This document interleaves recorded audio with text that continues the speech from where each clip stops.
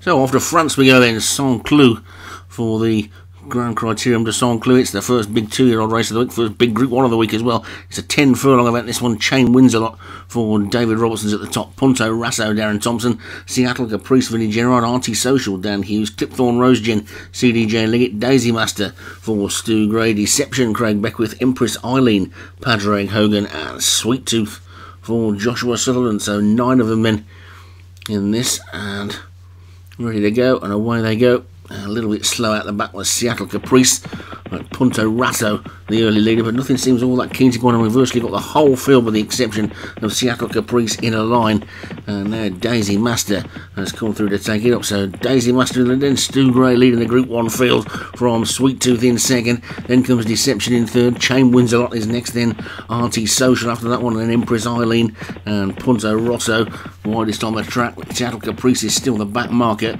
but Daisy Master still the leader inside the final mile, with Sweet Tooth 2 lengths back in second, then Punto Rosso wide on the track is third. Empress Island is next, then Chain Wins a Lot, and that one's outside, and its inside is Anti-Social. Deception's got the rail, and then the back two, Clipthorne Rosegen and Seattle Caprice, who's now looking to get a run up the inside and will do well to get through there.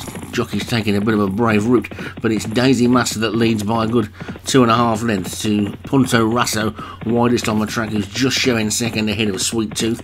Then Chain Wins a Lot and Empress Eileen, Anti-Social, and Seattle Caprice has got that run through and needs to take advantage of it now before it gets cut off again. But Daisy Master is still 2 lengths clear of Punto Rosso and Sweet Tooth. Chain Wins a Lot is next, then Empress Eileen. Deception is next, and then Anti-Social, and Seattle Caprice didn't have the speed to go through that gap when it was there, and it might start to close up again now. Clipthorne Rosegen just the back marker, but it's still Daisy Master who's in the lead, racing down towards the final 3 furlongs in now. Daisy Master is still a couple of lengths clear of Punto Rosso and Sweet Tooth. Here comes Chain Wins a Lot switching to the outside. Anti-Social is now coming on with a run with a jockey on the lead. Had a little look round then to see where they were. 2 furlongs to go, and Daisy Master is still in front from Chain Wins a Lot in second. Then comes Empress Eileen, Anti-Social. Punto Rosso is next. They're coming down towards the final furlong with jockey on the lead. And another little look round, but he's beginning to tie off. It's Daisy Master in the lead, now pressed by Chain Wins a Lot. Chain Wins a Lot takes it off for Empress Eileen. Empress Eileen, Chain Wins a Lot closest to us. Anti-Social is going to be ahead, probably they race up towards the line.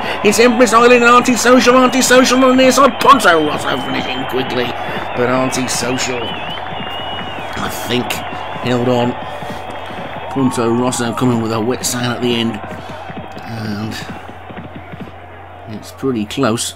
And Empress Island is in the mix as well. Well, it looks like Anti-Social's got it. Indeed it has. Anti-Social takes it for Dan Hughes. Empress Eileen for Padraig Hogan was second. Punto Rasso for Darren Thompson was third. Chain Wins a Lot for David Robertson fourth. And Sweet Tooth for Joshua Sutherland was fifth.